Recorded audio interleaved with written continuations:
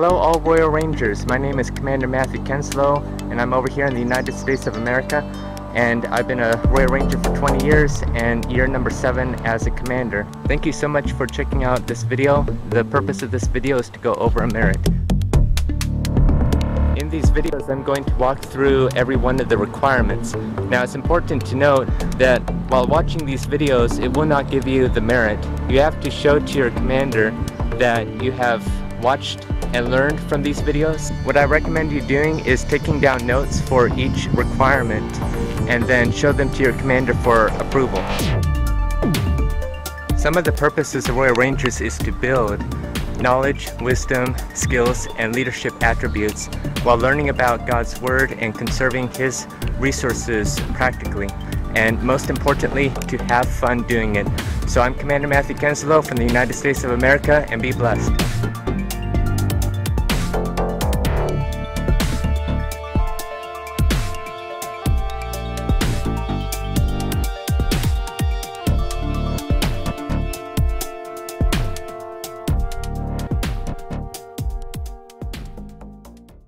Hi everybody, welcome to Ropecraft, where we're going to learn about rope, such as natural fiber ropes and man-made synthetic ropes. We're going to be learning about the care of ropes, and we're also going to be learning about basic knot tying skills. Knot tying is extremely beneficial to know. You need to know how to tie the right knots for the right purposes. Knot tying requires a lot of practice and patience. It's okay if you don't get some of the knots right away, but through perseverance and not giving up, knot tying will become easier and easier. In the videos, I'm going to try and explain how to tie knots the best I can. In order to do so effectively, I'm going to have to show you the parts of the rope to make it easier to explain how to tie the knots. I also recommend you having 1 or 2 pieces of rope while you watch this video and work along with me. Once you've mastered the knot, show it to your commander from memory, and then your commander will sign it off. I would like to explain the difference between a knot and a tangle. A knot is something that is done properly, it's fairly easy to tie, and it's fairly easy to untie.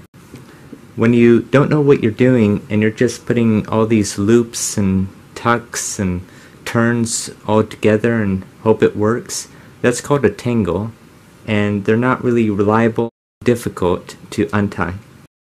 I've taught ropecraft for so many years at my Royal Rangers outpost, and even a classroom filled with 2nd graders a couple of times at the local elementary school, and it's always easier if I go over the parts of the rope first versus if I don't. So that's why this part is important. There are 2 ends of a rope, the working end and the standing end.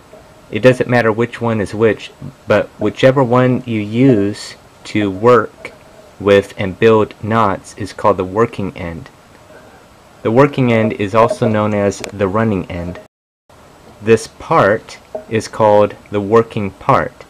The other part just stands there, and therefore it's called the standing part.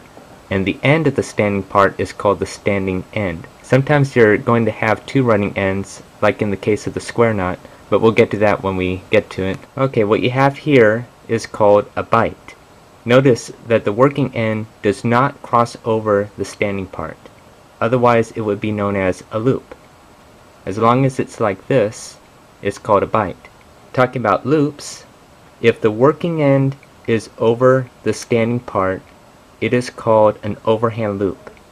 When the working end is under the standing part, it's called an underhand loop. Let's talk about motions. When I go like this is called a turn. Another way I could use the turn is when I'm turning over the standing part like this. When I fit the working end through the eye of the loop, for example, that's called tucking. So this is tucking the working end through the eye of the loop. Whenever I do something like this is called a twist. Now, if you make 2 twists on a bite, this is called the elbow. When the rope goes like this is called a turn. Okay, now if the rope goes all the way around again, this is called a round turn. And when it goes around another time, this is called 2 round turns. Now let's talk about different types of knots. Bends typically tie 2 lines together. Hitches basically tie rope to things such as poles or stakes. Some knots have a purpose to be slip knots. Loops,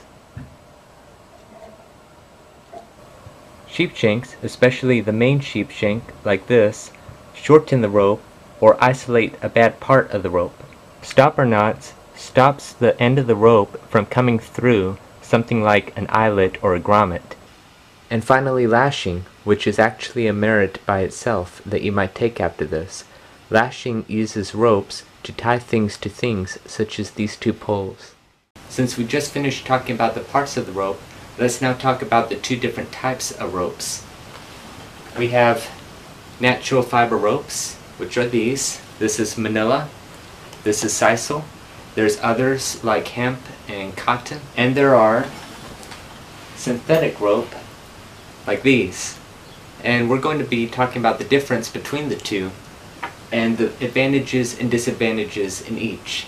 And whether you have natural fiber ropes or synthetic fiber ropes, we've got to learn how to care for them properly, and we will talk about that as well. Here are natural fiber ropes up close, and as you can see, they are a little prickly to work with, but these have their advantages. I want to take a moment and explain something extra between twisted and braided. If you could look closely, the strands of the rope have just been twisted together. In the process of making this, it made it strong. This one, on the other hand, is braided, as you could see that the strands of this one is interwoven meticulously. And the same exact thing could occur with synthetic ropes. Here are some advantages of having synthetic rope. They're strong, they're durable, they last long, and it's pretty rare for them to rot and become brittle. Synthetic rope comes in different varieties. For example, you have nylon and polyester, as well as polypropylene and polyethylene. Nylon and polyester are very common, but they also have their advantages and disadvantages too. They're both strong, they're both synthetic, but nylon is elastic, which means that it stretches easily, unlike polyester. Polyester is more relatively rigid. When you tie knots in nylon rope, it stays strong, but if you try tying knots with polyester rope, you could tie knots, but it tends to unravel or untie itself just a little bit, and that's due to the properties of the polyester rope. The other 2, all I know about polypropylene is that it's almost impossible to tie. I found out the hard way. A friend at Royal Rangers, who later became a commander, 4 years ago gave me a mission to tie a 3x3 giant tic-tac-toe grid. I was up for the challenge, and he gave me polypropylene rope, and when I tied the knot, it just unraveled itself. No matter how hard that I pulled both ends of the knot to get it to stick, it just wouldn't stick. It would always loosen itself and become very loose. So needless to say, the next 2 tic-tac-toe grids that I made, I used a different, easier rope. And let me say this, nylon is about 4 to 5 times stronger than natural fiber ropes. But let's think about this. If nylon is elastic and stretches easily, it could perhaps be good for things like towing. But if polyester isn't elastic like nylon and is more rigid, relatively speaking, then it's good for tying down loads and to trust that rope over nylon. Nylon also isn't good in wet conditions versus polyester. So if you're working in marine conditions or conditions around water, then polyester is the better choice. Here's some disadvantages of synthetic rope. You don't want to expose these to very, very extreme high temperatures, because that would destroy the rope. You also don't want to put them out under the sun for too long because of the ultraviolet radiation from the sun. So these are very vulnerable to high temperatures. Plus, the surface of synthetic ropes are relatively smooth, compared to natural fiber ropes. So because of the smoothness and less friction with synthetic ropes, knots may tend to slip. Now let's collectively talk about natural fiber ropes. These could get quite prickly, so it's probably recommended that you wear gloves when using certain natural fiber ropes. Not all of them are prickly. These aren't really elastic, which could be good if you're tying down a load. Just like synthetic ropes, don't leave these out in the sun because the harmful radiation could really damage the rope. And also keep in mind that when natural fiber rope is wet, it usually swells and then it starts to rot and become brittle and all that. So if your rope is wet, don't just, like put it on the ground and just let it soak in a pool of water. You want to hang it and let it drip dry. Just let it drip dry first before you coil it, and make sure that it's dry before you start to use it again and trust it for knots and things. And this segues into the next requirement, how to care for rope. Whether it's natural fiber ropes or synthetic ropes, you want to make sure that you properly care for it. And that's what we're going to talk about in this requirement and the next couple of requirements. We're going to learn how to properly coil rope, how to fuse the ends of synthetic ropes, and how to whip the end of natural fiber ropes to give it the proper care. I've already alluded to some of the care in the previous requirement, including don't let rope sit out in the sun and be exposed to the harmful rays of the sun or intense heat. And I also said that if rope gets wet, don't let it just sit there hoping that it would dry. Again, let it drip dry. If you have any knots in the rope, make sure that you always unravel the knots before storage. There are also special products out there that will help you clean ropes the safe way, but make sure that it's completely dry before you either coil it for storage or use it again to build knots. This should go without saying, but don't step on the rope because that will damage it. Before we move on, the advantages and disadvantages to both a natural fiber and synthetic rope, as well as the care for the rope. What I've given you is just, a list of some of the things. It's not all-inclusive, and you could further research more ways to properly care for a rope, and more ways if you're choosing what type of rope that you want. There's, more to it than what I just said. Here's how you properly coil a rope. I'll show you a couple of methods. We need to know this because we need to know how to properly store rope so that we could use it in the future without having it, all, bent and everything. Because rope, especially synthetic rope, has a memory. And if you have a knot in here, or if you just crumple it up like this and just throw it in the locker, then it's probably going to develop a memory, and then it would almost be useless. When I first learned how to coil a rope, the person who taught me said that you take your hand and you go down the rope like this, you bring it up, and you coil around. But as you coil and make a loop, you give it a little twist. You see how if I don't have it twisted, it sort of kinks like that. If I twist it, then it brings it right back up. Okay, but there's an easier method. So I would start by taking my rope like this in my right hand,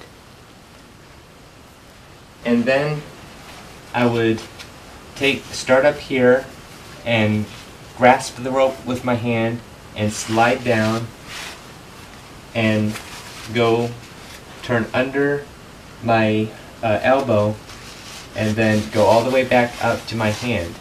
Now, as I do this, I'm going to keep it taut and tight. I'm not going to let it loose like this. I'm going to keep it tight. And as I do so, I'm going to make twists all the way around. I'm going to give that little twist to prevent it from having a kink inside. And I'm going to keep on going all the way around. Now, once I have about this much left, I'm going to carefully take my arm out, and you see there's no crisscross or figure eights anywhere in here, so there's no kinks, which if you by any chance have any, then you might need to go back and remember to twist as well. Now, I'm going to take this excess here, and I'm going to start coiling the other way from the top down, like so.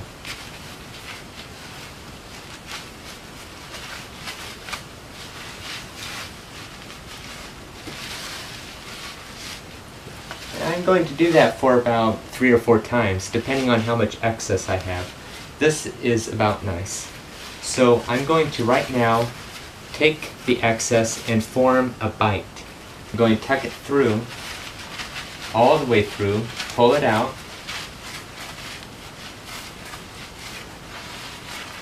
the bite. I'm not going to pull out the working end here, and I'm going to fold the bite in on itself over the coil and just let it drop there. And then I just take this working end here, I just pull down. That is one way to properly coil a rope. And you could just hang it on a nail. So here's the second method of coiling a rope, and this time I'm going to be using a synthetic rope. I'm going to start just like before. And instead of taking this and just wrapping it around in a coil like before, instead I'm going to take this excess right here and I'm going to bring it up, ideally where this end is at the bottom of the coil. So essentially I formed a big long bite right here. Now I'm going to keep my index finger on top right here, and I'm going to turn the bite over my index finger and pull it through like this. Okay. Next, I'm going to take the bite, I'm going to turn it upward, and I'm going to remove the index finger. I'm going to tuck this where the index finger was, and I'm just going to pull and tighten like that. This by itself will not stand as a coil, so I'm going to make one more wrap around. I'm going to put my index finger back on top, going to wrap over it,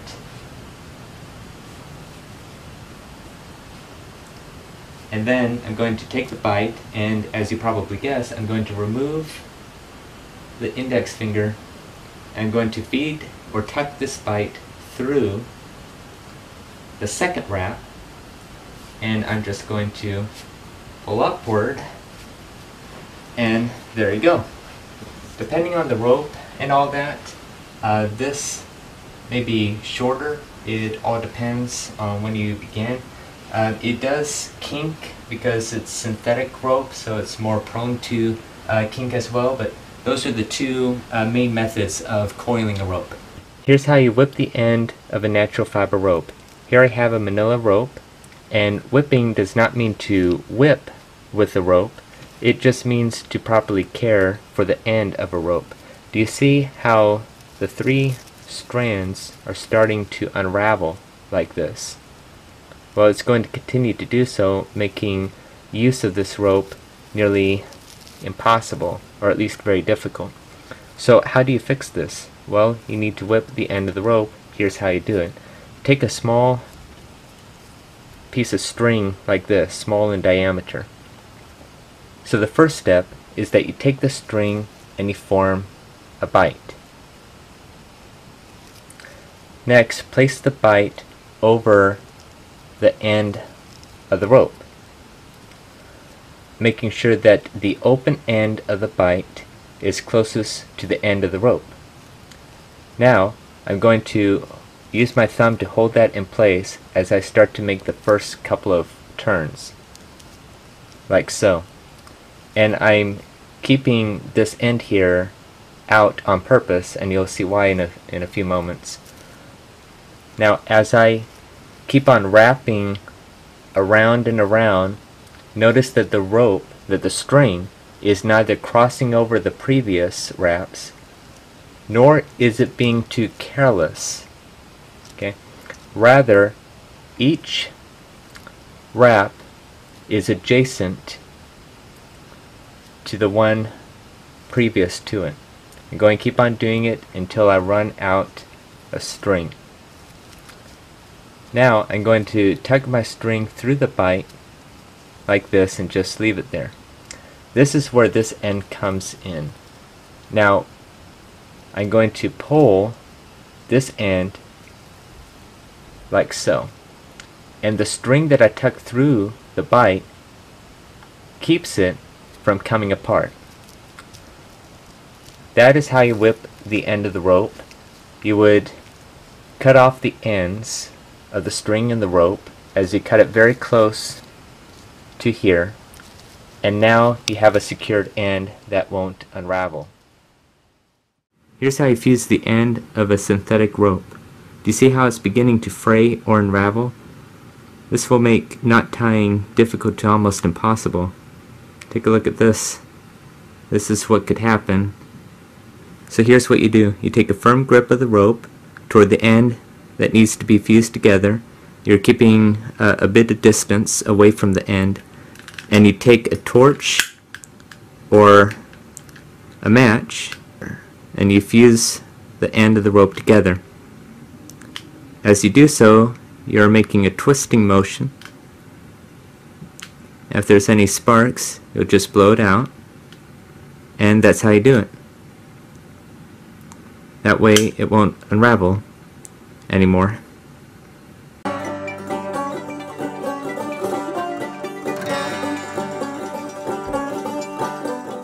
Here's how you make the figure 8 knot. You make an overhand loop like this, and then you take the working end and you turn it over the standing part like this, and then you bring it up and you're going to tuck it through the eye of the loop that you made, and then simply you're just going to pull. And that is the figure 8 knot. If you're curious about an alternate way, make a bight and then perform 2 twists to make an elbow, and you take the working part and you tuck it through the eye of the loop and just pull. Figure 8 knots could be used as stopper knots. So let's say that you want to hang a clipboard with a piece of rope. You would put the rope through, and then you would just simply tie the figure 8 knot, and if you notice, it's not going anywhere. It stops the rope from coming all the way through, hence the name stopper knot. Same thing with the simple overhand knot. The figure 8 knot could also be used for arts and crafts as well.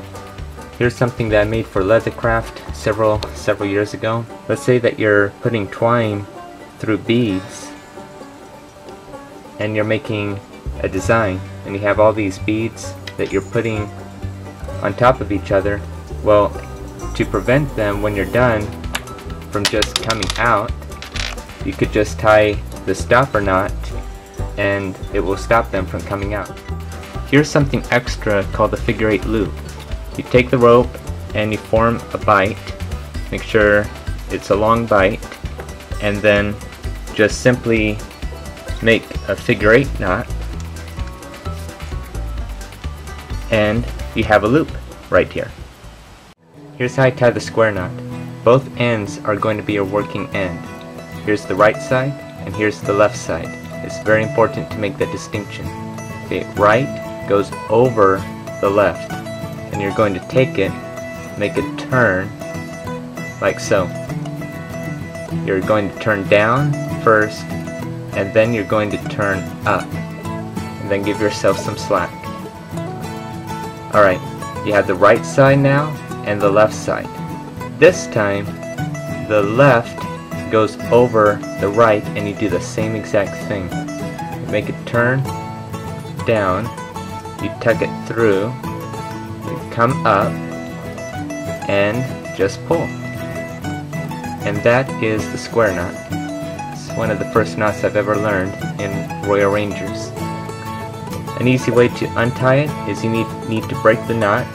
You just take one of the ends and go like that. This is called the capsize knot. or little trivia, and then you just pull it out just like that. Now, here's what you don't do. So here's right, and right goes over left. I'm going to turn down, then turn up, give myself slack. Here's what you don't do. Don't do right over left again. If you do so, this is how it would turn out. And you have something called the granny knot, and it's really not a stable knot to have. The square knot isn't really a stable knot, so you don't really want to use it to join two lines, but you could use it for first aid. You could use the square knot to tie off a bandage. Here's another application to the square knot. Let's say that you want to have a whistle around your neck. Well, you would probably use a longer piece of rope, but here's how you would do it. You would fit one end of the rope through the key ring, and then you would just tie a simple square knot, and there you go. Here's how you tie the clove-hitch. A clove-hitch is a knot that could be tied around a cylindrical object like a pole, a strong tree branch, a dowel, whatever you're tying to. Here's how you tie it. You take the working end of the rope and you turn it round about the pole and give yourself plenty of slack. For beginners, place your index finger above the first wrap.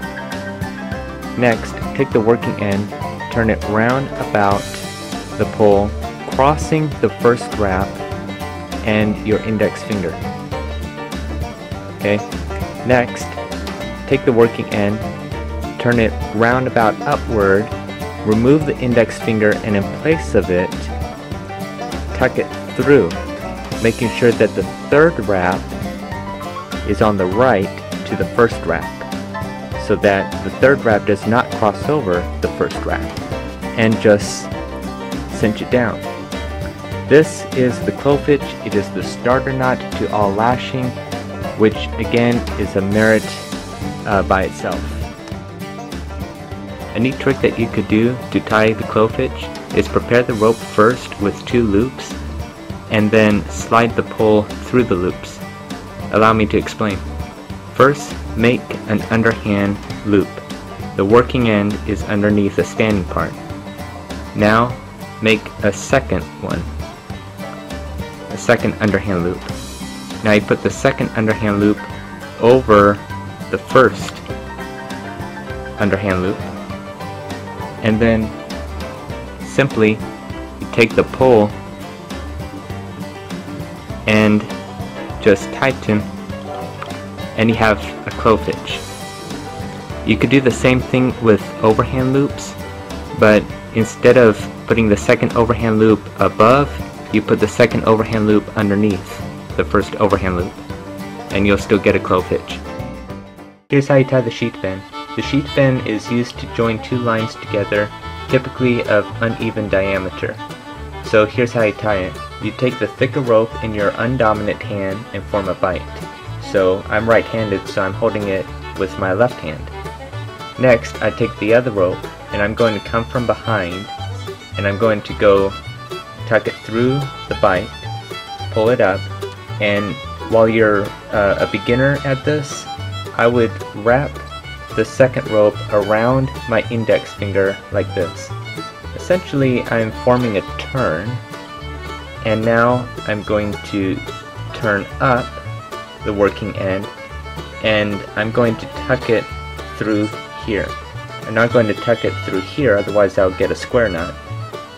I'm going to tuck it through here,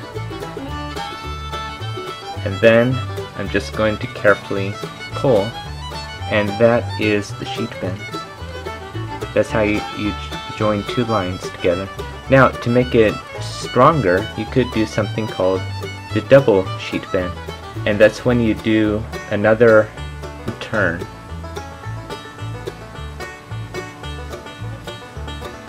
Just like this. The double sheath bend. Here's how you tie the bowline. You take the rope and you start by making an overhand loop. The working part is over the standing part. Next, form a bite with the working end. and then you take the working end, you tuck it through the eye of the overhand loop, and then you wrap it around the standing part like this. Next, you tuck it back through the eye of the loop, and finally you pull and tighten.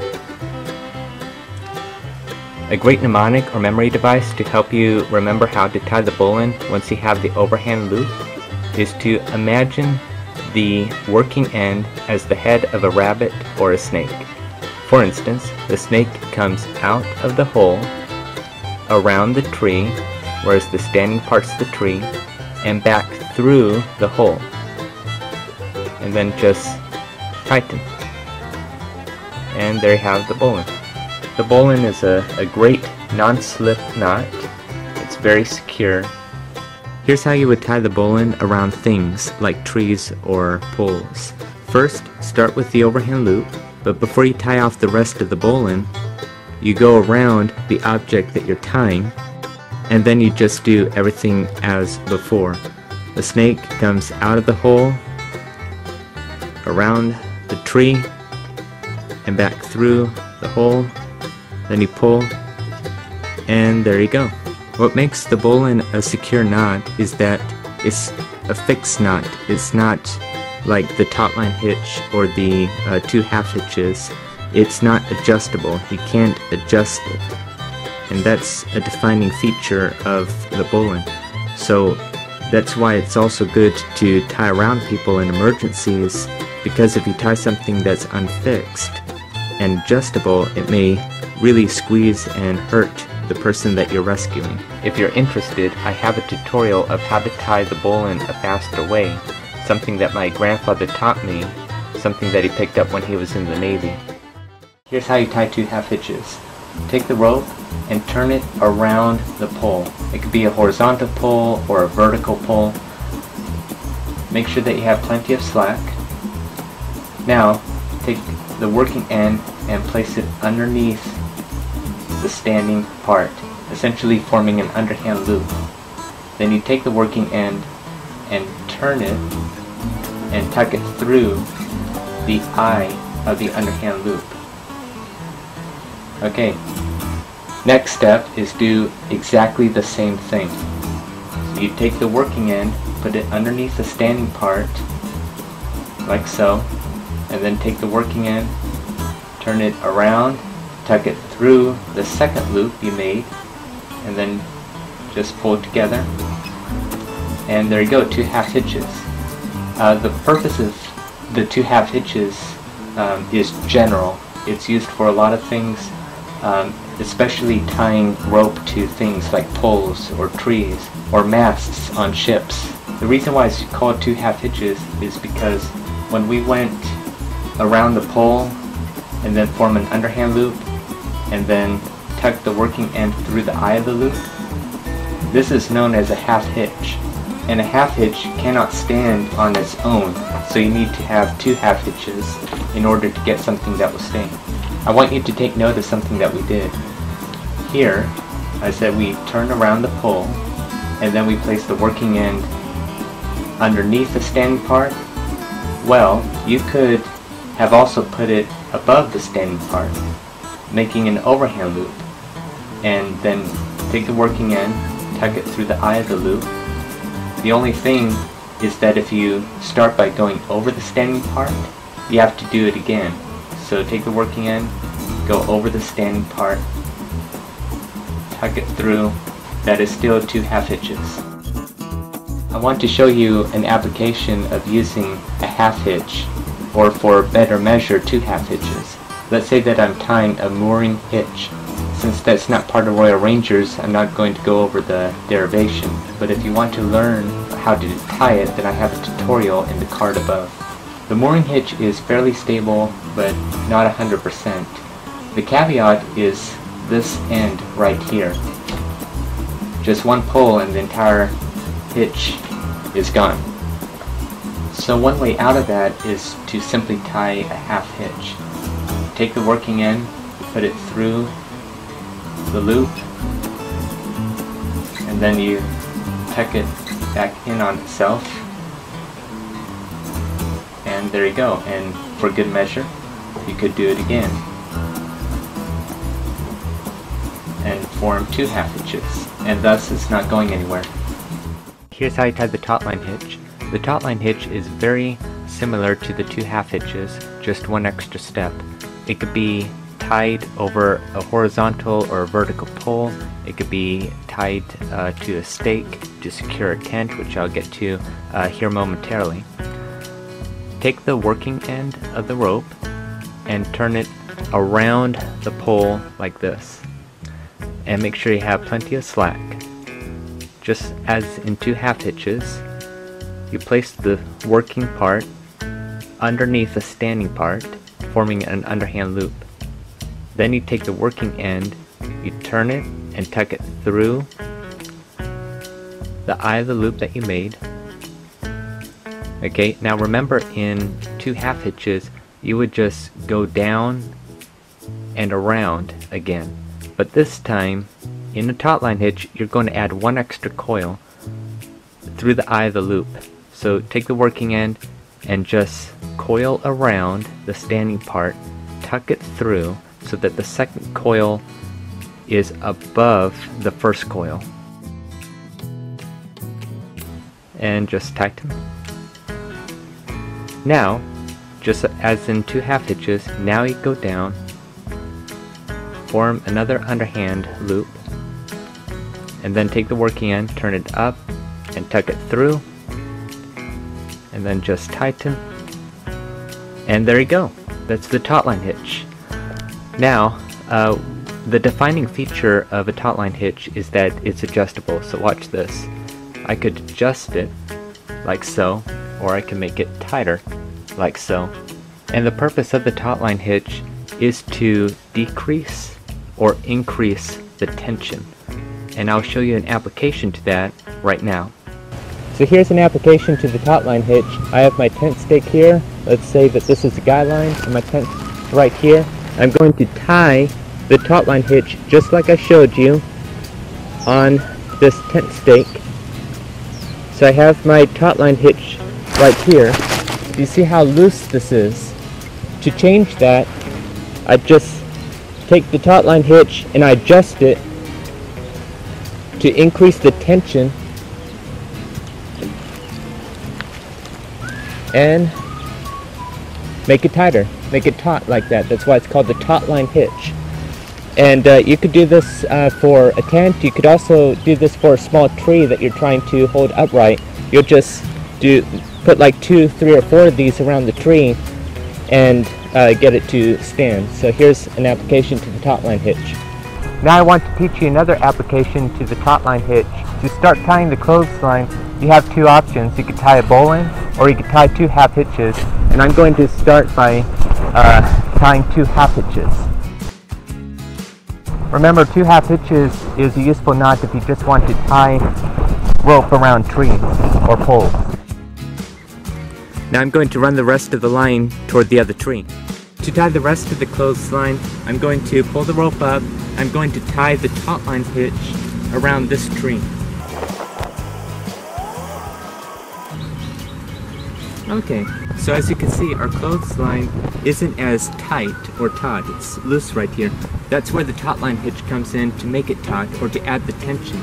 So I'm just going to go like this, and there you go. You can make it as tight as you want, and now you have a clothesline. Now I want to teach you a strong, useful hitch called the trucker's hitch. The purpose of the trucker's hitch is to tie down a load for transport. If you're putting a lot of camp gear on top of a flatbed pickup truck or a minivan, then the trucker's hitch is the hitch to go. It's very strong, but it's also easy to untie. To tie the trucker's hitch, you also have an option. You could tie 2 half hitches or the bowline. And to change it up a bit, I'm going to start with the bowline.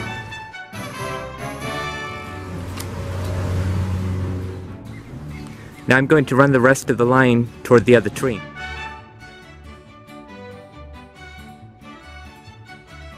Next, you need to tie a loop. So you could tie an overhand loop, or you could tie the figure 8 loop like I showed you earlier in this video. So let's make a figure 8 loop. You make the bite, and then you just tie the basic figure 8 loop, like this. Now since I have my loop, I'm going to wrap the rest of the working end around the tree, and then I'm going to take the working end, tuck it through the loop, and then cinch it the other way toward the tree.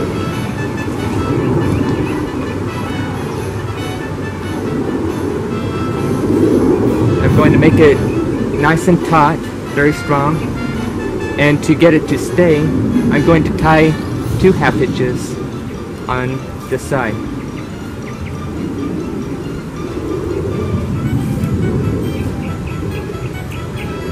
So again, you could imagine tying this over a pickup truck or a minivan. You could imagine tying this between 2 trees and then put a tarp on it and then just tie down the tarp, and that way you have a shelter. So that's how I tie the trucker's hitch. Now I want to show you a bonus knot. This knot used to be required, and as of filming this it's not anymore, but I still want to show it to you anyway in case they bring it back, called the sheep shank knot. And it's a very useful knot to know. It's pretty simple once you get the hang of it, and frankly you sort of need to know it regardless, especially if you're going to deal with rope as you get older in life. Notice here that this rope has a couple of bad pieces to it. Let's make believe that these are weak spots or vulnerable spots of the rope, and at any time it may snap, so you may not trust it with a load, but you could fix it by this simple knot called the sheep shank. The sheep shank is to shorten a rope if it's too long, or in this case isolate the bad part of the rope, and here's how you do it.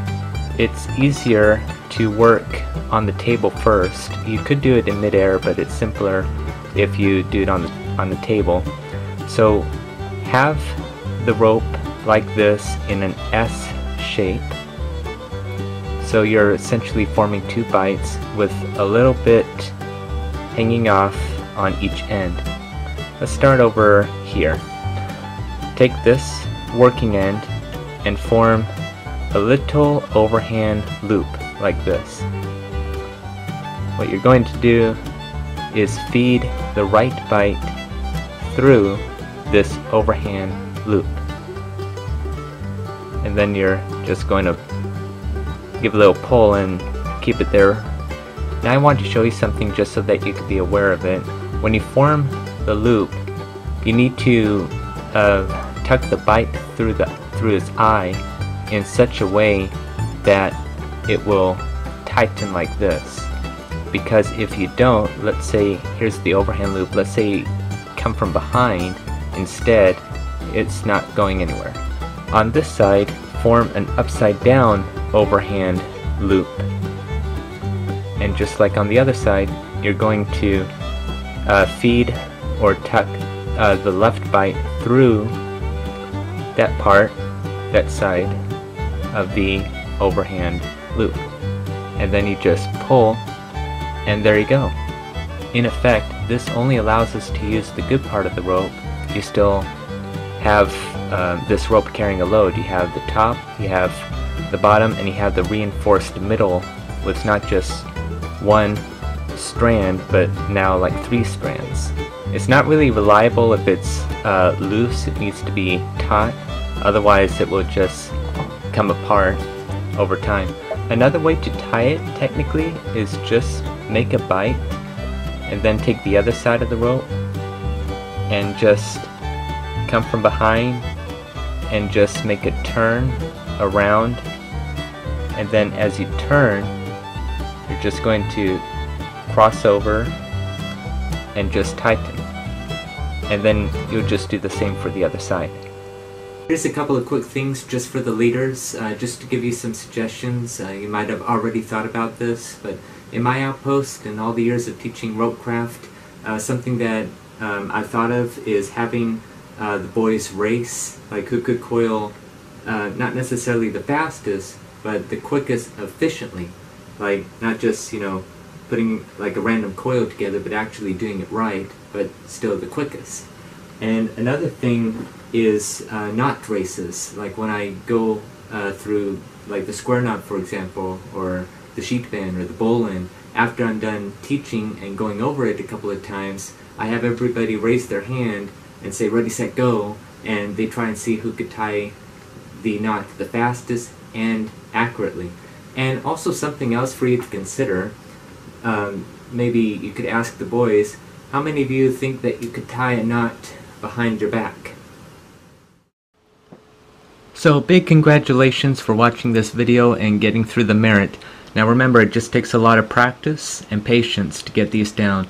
Once you get it down, just show the commander the knots, the how to coil, how to care for the rope, and just show your commander the notes, and they should sign you off. So again, good job.